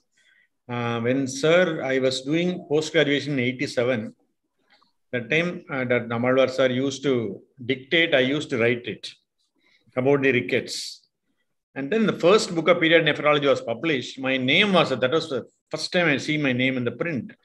I was so excited to see that, and then politely, at the same time, I had a guilty consciousness because I didn't contribute anything scientifically. I asked him, sir, I just wrote what he told me, like a stenographer. What made you to include me as a co-author? The word he said is a lesson for all the teachers. He said, a father and mother has to give some property to the children to survive.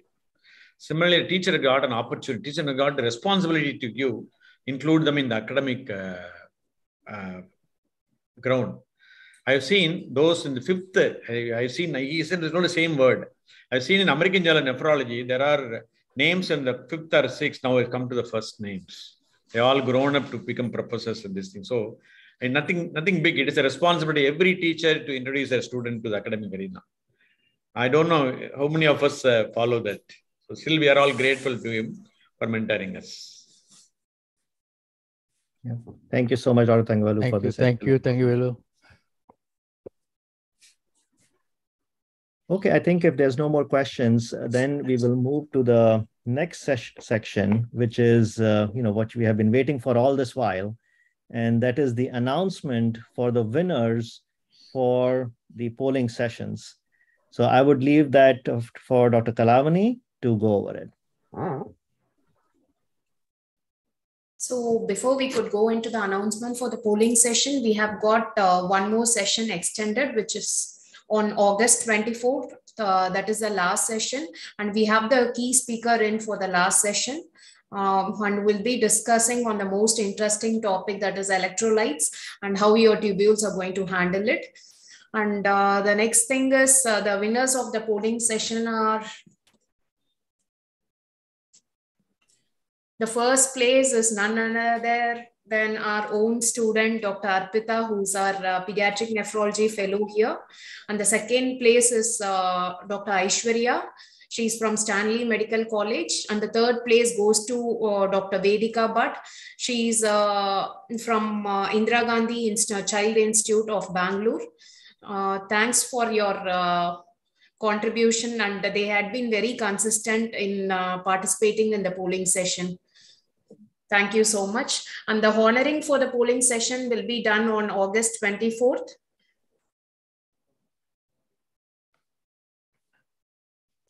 Namalwar sir, do you have anything to tell about the winners? And one more thing I would like to share is today morning, we were looking into the polling session winners, and it was interesting that the first place was actually occupied by one Dr. Abdul, and then we subsequently messaged him asking for his details, but then we got to know that he is not a trainee but a consultant. But then we were amazed. He just said that I just took part in the polling session just to refresh my knowledge and not to win any cash rewards. Thank you so much, Dr. Amal. He had been very genuine enough in telling that he is not a trainee and he is a consultant, and the trainees has to be rewarded. Thank you, Dr. Abdul. Yeah, thank you, Dr. Kalamani. You set some really tough questions for the polling session. And I can tell you that even I enjoyed answering those questions, and I'm sure I would be, way down. So thank you, for creating such a difficult polling session. And this was a great learning experience. Congratulations. One more information I gathered is all the 3 places were taken by ladies. So really, they're dominating there. I think pediatric nephrology is right now. Actually, it is right now here in Chennai. It is in the hands of the ladies, and very few men come across it. So mothers are always great, sir. Mothers are always great. We have to congratulate these young ladies for their interest, and I hope they sustain it and lead it to take it. Thank you, Ma. Thank you, sir. Thangavelu sir, no one can actually compete with your presentation. It's holds good for you, sir. Always better than yesterday. You can compare only with yourself. No one else can be compared. Something like that. Dr. Amal, you really made the very, very complex topic very simple for us. It was really an excellent talk. Colorful slides and very simple. Very simple. I didn't expect that very practical things in this topic. Actually, he has actually drilled the complex topic into us. Into sliced into small pieces so that we can swallow. No, I like the fat guy, the hypertrophic chondrocyte guy. And I think you all chose the correct person to, a phenotypically correct person to describe renal rickets. So those of who have seen me, I'm maybe like him. So that was nice. Thank you, Dr. Amrish. Thanks for your excellent participation. We'll all meet in the next session. It is not on Saturday. The next session will be on Wednesday. It's on August 24th. And on August 24th is a final session for this series. Yeah, so please join, for the final session. And we have an excellent keynote speaker coming on August 24th. And then we will have a vote of thanks also. And we will recognize all the winners as well. So please join us for the one last final session for this year, which will be August 24th. Thank you once again to all the panelists. Thank you, Dr. Namalwar. Thank you, Dr. Thangavelu. Thank you, Dr. Amol. And thank you, Dr. Kalavani. Thank you. Thank you. Thank you, sir. Thank you, sir. Thank you, ma'am. Thank you, Dr. Jain. Thank you, Amal. Bye-bye. Bye, Amrish. Bye-bye.